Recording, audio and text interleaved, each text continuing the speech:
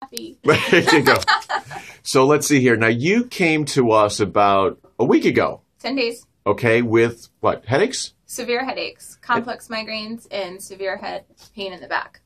And so what have you been doing for the past 2 years for this?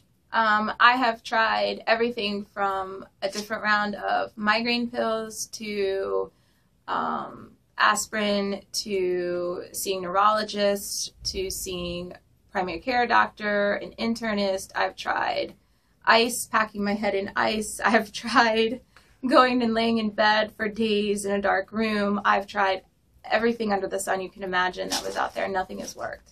So how did you come to me? What was the deal? My primary care doctor, Dr. Ed Cullen, recommended that I come see you and thought that you might be able to offer some sort of relief to me. So how's it been?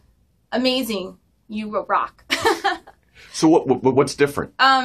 With the injection that you gave me, I have been 99% pain-free. I used to have a headache that started in the back of my head and would run all the way up to the front of my head and would put me to bed for days, and I couldn't even function. And since I saw you, I have been almost back to my normal self and back to my normal life. And how's your sleep now? Because you had some sleep issues. Oh, phenomenal.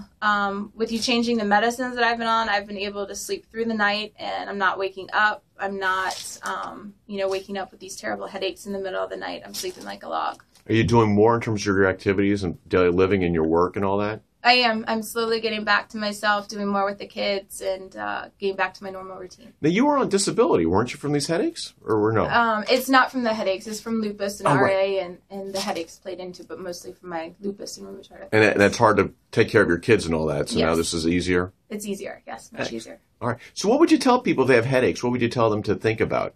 Come see Dr. Dombrowski. He's amazing. We don't need to put that in. That's